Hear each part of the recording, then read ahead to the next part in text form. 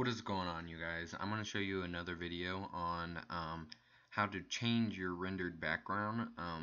In my last video I showed you how to save it as a transparent, but this time I'm going to show you how I got it to a transparent background. So let's go and upload. I'm just going to stick with this box.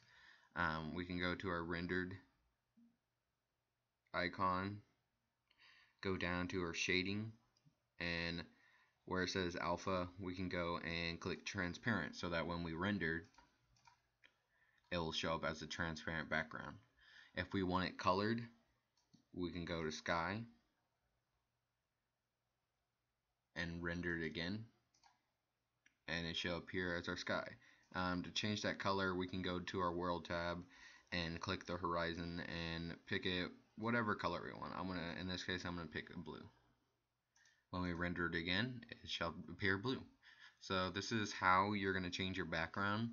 And to save it, if you're going to choose transparent, we're going to go ahead and we will change our file type to PNG so that it saves for a transparent background. If we're going to just save it as a basic background color, then we can go and save it as a JPEG to make it easier.